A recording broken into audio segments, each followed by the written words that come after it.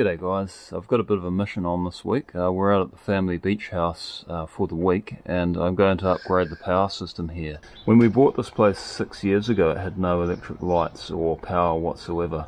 The previous owners used candles for lights, a hand-powered washing machine and an old gas-powered fridge, which actually made our food warmer than room temperature. I was on an extremely tight budget, so I threw together a basic power system using second-hand half-life batteries from a trawler and a cheap 2.5 kilowatt inverter to run a refrigerator, basic appliances and lights. I've improved the system over the years as I could afford it, added some solar panels on the roof and replaced the old batteries with more half-life trawler batteries. All the batteries are now pretty tired and the inverter is playing up, popping capacitors and fuses. So I'm now having to frequently run the generator to charge the batteries, which isn't ideal. The good folks at Ecoflow have sent me a new 5 kilowatt hour lithium battery and power hub, which has a built-in pure sine wave inverter and 3 MPPT DC inputs.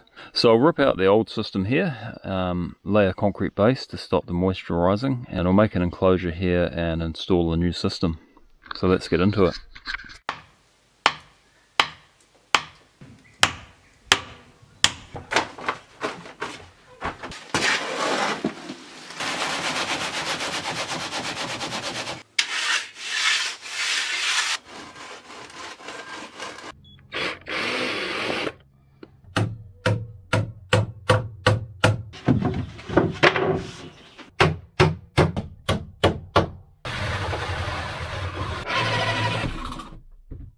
Right, that's the cabinet done. Now I can start installing the system. They give you this template here and it tells you where to put the holes. So we'll mark those out and screw it to the wall there.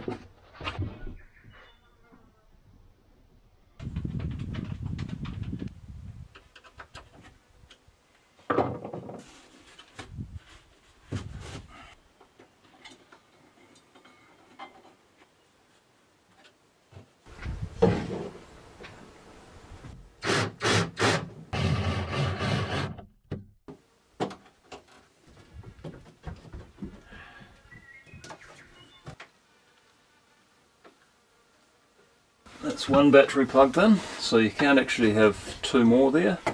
So you can have up to 15 kilowatt hours of batteries there.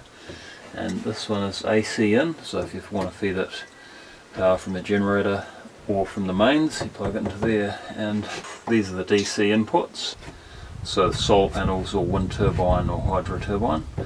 Plug your DC inputs into there. Alright, we have power, 29%. And that's going, so you can turn the AC on and off there, and the DC side. That's just connected to my panels on the roof. Okay, it's registered that as charging. Right, I've got 4 300 watt solar panels feeding into one of the inputs, so that's 1200 watts max. There's 3 DC inputs all up, maximum of 1600 watts per input. And you can also charge it with a generator or mains up to 3000 watts AC. So you can pump a fair amount of power into it. Alright, I'll connect the control panel, which will go in the house via this cable here. There's on the side.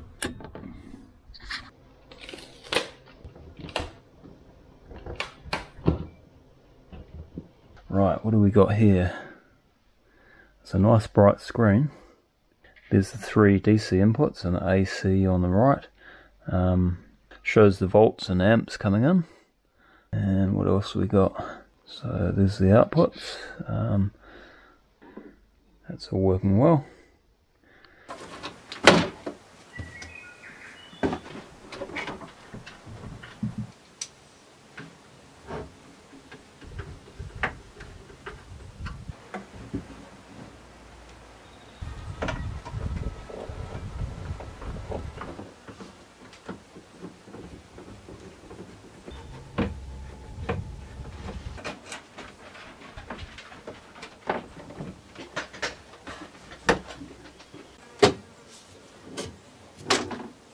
That's all house wiring done, and The AC out is on.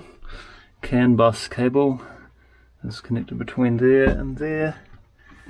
And we're getting power to the house, so I can start switching the fuses on now. 2, 3. I don't really have any DC loads at the moment. I don't really need that side just yet, but it does have a DC side there, so you can connect different loads there, either 12 or 24 volts. So that's there if I need it later on.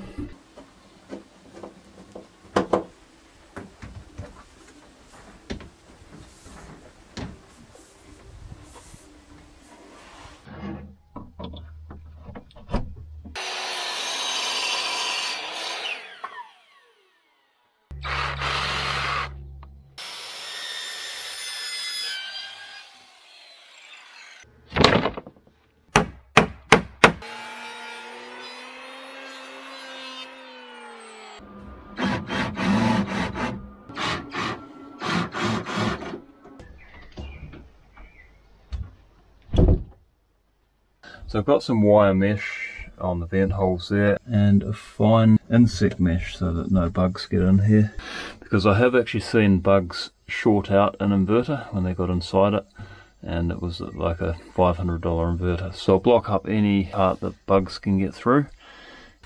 With my old system, I had it so a PLC was monitoring the state of charge of the batteries, and when the batteries were fully charged, it would divert the excess power from the solar panels into my hot water cylinder, so that you're not wasting any power from the solar panels. And it actually worked quite well. Like on a sunny day, you'd end up with a fully charged battery and 180 litres of hot water in your cylinder.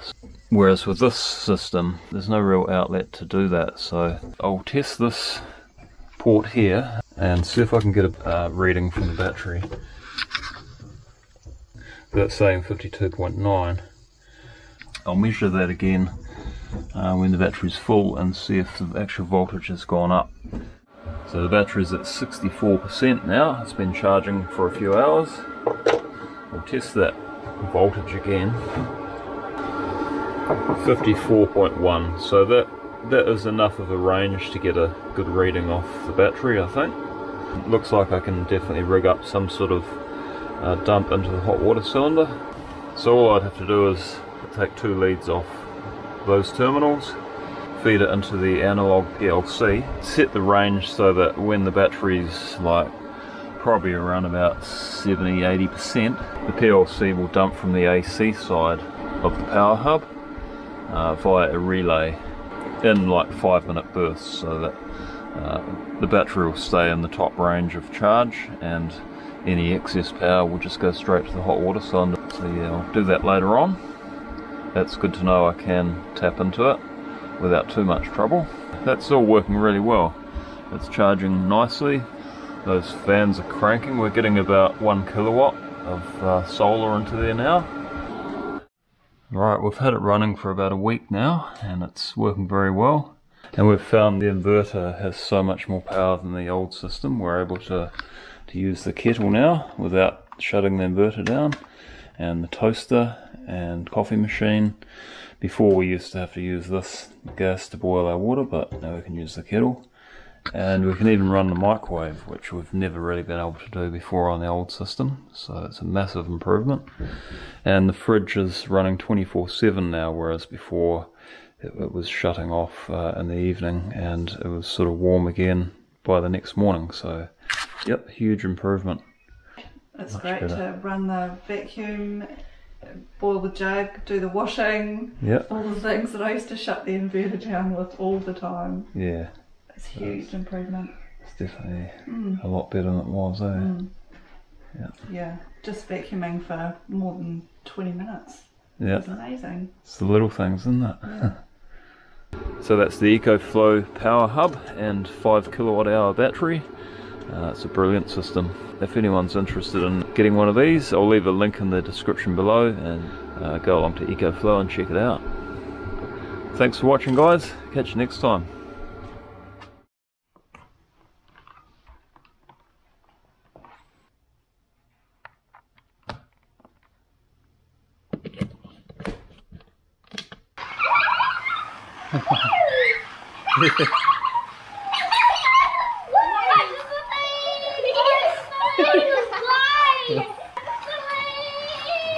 My turn.